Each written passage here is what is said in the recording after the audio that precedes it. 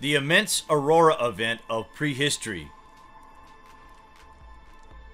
The squatter man phenomena around the world must be the representation of an immense aurora discharge phenomena, influenced by its own magnetic field, as shown in the petroglyphs throughout the world. When an intense coronal mass ejection occurs, for example, near the center of the solar disk, and its magnetic field is strong and oriented southward, the power of the solar wind magnetosphere generator may exceed known expectations for observable patterns. Simultaneously, the magnetic field produced by the aurora discharge current produces an intense geomagnetic storm, ultimately heating Earth's upper atmosphere, and when oxygen atoms collide with heated atoms, the atoms emit a dark red light seen high in the aurora curtain. The aurora curtain is greenish-white in color and emitted from atomic oxygen subjected to electrons. One of the basic forms of the aurora is a curtain-like structure that is generally referred to as an aurora arc. When they appear in multiples, each arc consists of several arc elements which have curtain-like structure. This curtain-like form of the aurora exhibits deformations known as curls, folds, and spirals. Spirals that occur when the Birkeland current peaks are 31 miles in size, have a lifetime of around 10 minutes, and have a clockwise rotational sense. This immense aurora morphologies are a consequence of this instability. The appearance of the aurora borealis and australis are obviously mirrored from the same solar events, but the electrodynamic of the Earth's magnetic sphere, ionosphere, thermosphere system, and the relationship between this phenomenon and the reaction taking place are simply not that well understood at all. So, the meteorological science of the upper atmosphere over the Arctic and Antarctic is a topic of ongoing study. When wind blows over water here on the Earth, we see the phenomena known as the Kelvin-Helmholtz instability.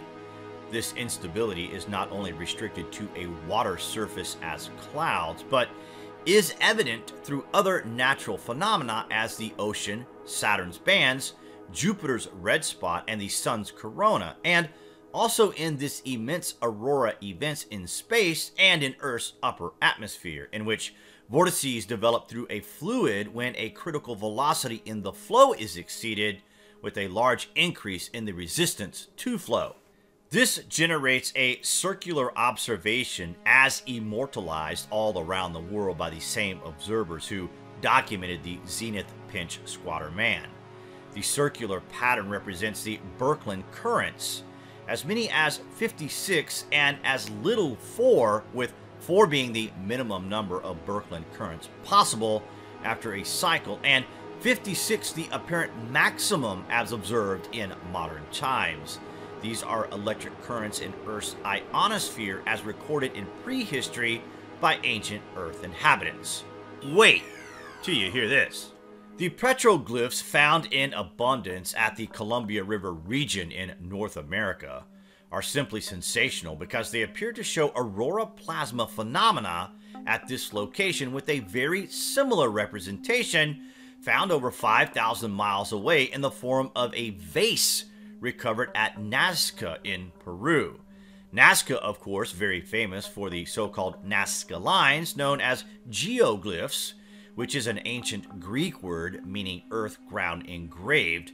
Not always literal when considering the effort to cross mountains and other rugged terrains to keep the glyphs straight, especially at Nazca.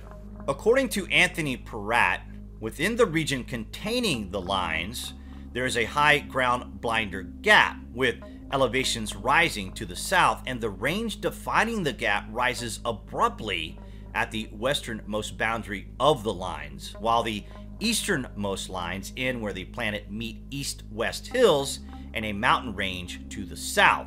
If they were documenting the aurora event, then they had the same blinders the petroglyph observers had, and they were sheltering in this region. The famous landing strips are representations of the current-like Birkeland currents as viewed in prehistory. Highly focused, sharp-edged synchrotron light from the relativistic mega-atmosphere electrons would have produced white light images of the filaments on the ground visible even in daylight. Vertical striped petroglyphs, or vertical white striped petrographs, are found worldwide. For example, white striped petrographs are common to Australia, from the Northern Territory to the Flinders Range. One of the better known pictographs, occurring often in mythology, are the striped lightning brothers, which can be replicated by looking nearly straight into the plasma columns, with the Birkeland currents incoming towards Antarctica making up the torsos of the figures. The dark stripe running vertically in the figures toward the nose is the dense central region of the plasma column. Ancient Earthlings in deep prehistory did witness and record the effects and images from an intense solar outburst lasting millennia, and this can be deduced by the records that have endured the ages. For the most part, very little changed, but over the millennia, these representations have completely lost their meaning. However, thanks to lifelong research by the Anthony Perats of the world, these anomalies are beginning to be corrected and the work will prevail for centuries to come. Explained by Anthony is the fact that when you have a thin plasma column, it filaments into 56 individual columns respectively, known as the 56 Birkeland currents.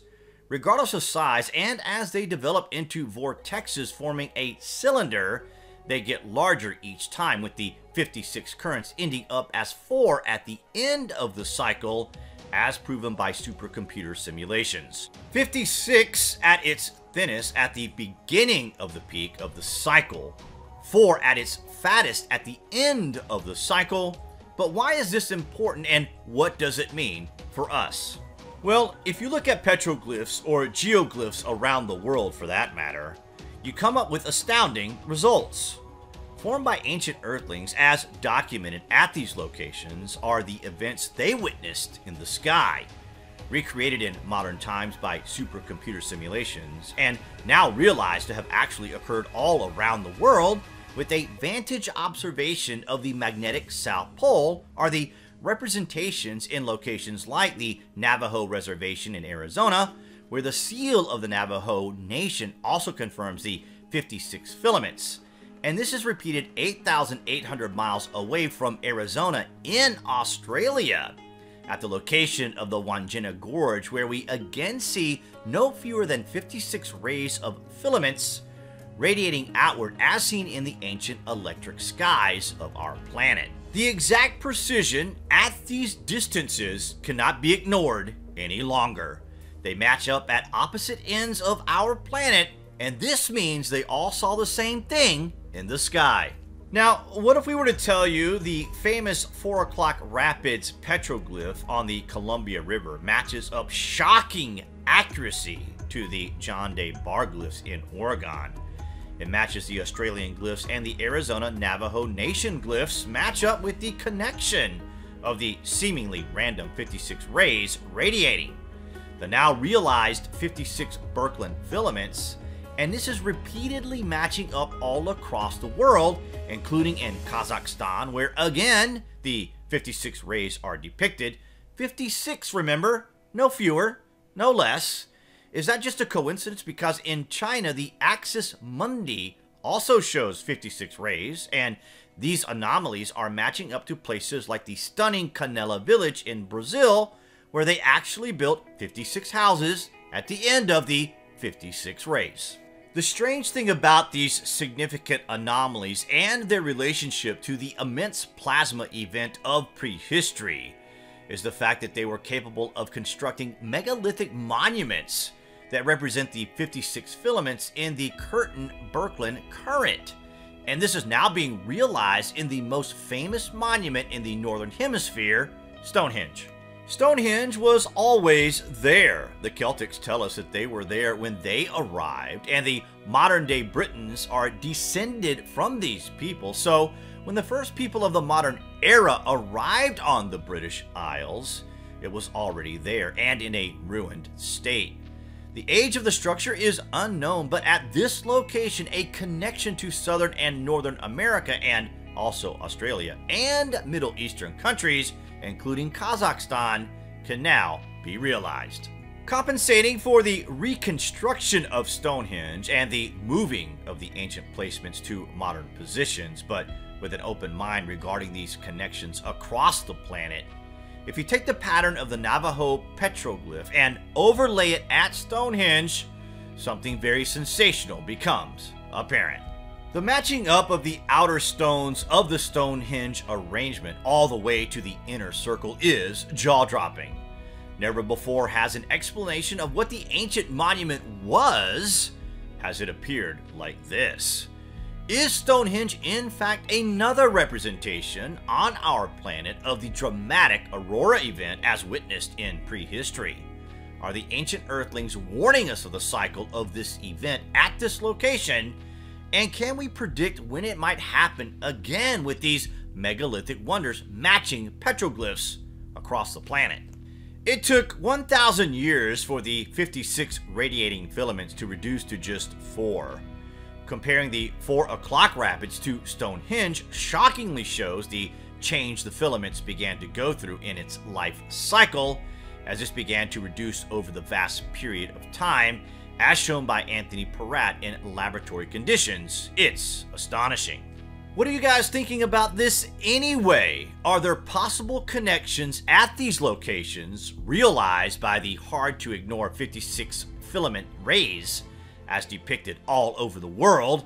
Comments below, and as always, thank you for watching.